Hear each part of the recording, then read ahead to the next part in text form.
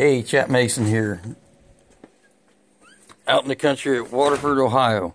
Just wanted to show you my setup here. It's kind of unique.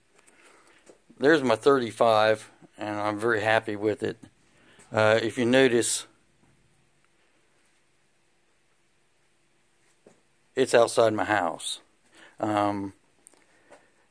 It's not drawing for heat right now because it's about 51 degrees, which is really warm right now, but it's still a cooking, ready for service when I need it.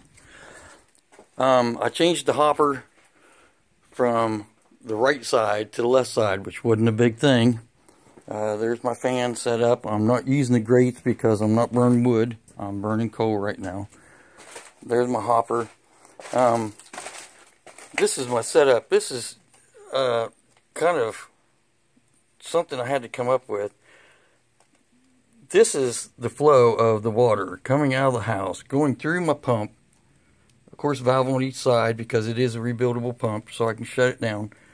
Goes into there, pushes up through, comes out that nipple, and then has to climb 8 foot.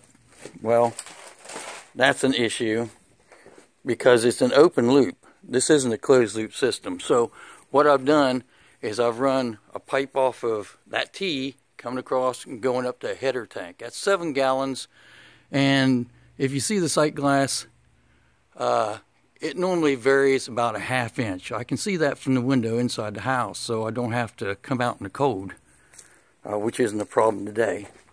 Let me take you inside real quick and show you some more.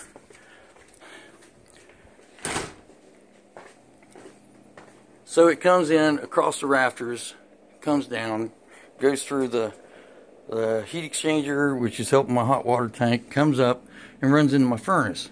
This allows my thermostat on my electric furnace to do the work. I just switch the elements off and set the thermostat, and when it calls for heat, the fan comes on and the heat's there.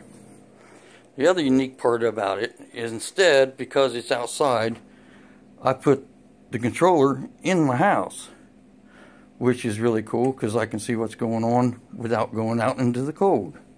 So that's my deal. Thanks a lot. Shap Mason, we're out.